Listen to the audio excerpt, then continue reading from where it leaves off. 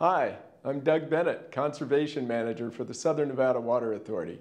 And I want to remind you of a simple thing you can do to help save us hundreds of millions of gallons of water. When we get rains, monsoonal rains, if you happen to hit the jackpot and be underneath one of those showers, don't forget to suspend your irrigation system. It's a simple measure that'll save you 500 gallons or more, and as a community, it can save us hundreds of millions of gallons in every rainfall event.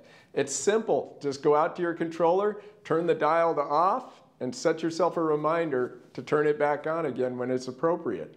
Or use the rain delay function on your controller, or if you have a smart controller, just visit your phone and put a rain delay in there, or tell the controller to handle it for you.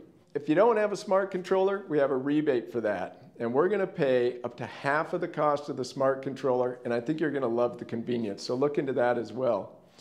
One of the common misconceptions about our summer rainfall is that when we get a big storm, we may see flooding on the news, we may see that, substantial lightning and maybe some storm destruction.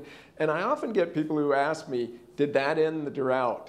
And that's not going to end the drought.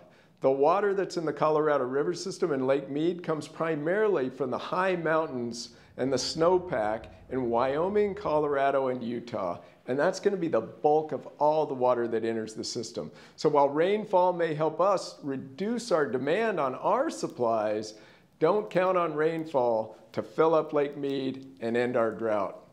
So when we get those rains, and there are so very few of them, it's really important that we respond. So don't forget, when it rains, do your part and shut down your irrigation.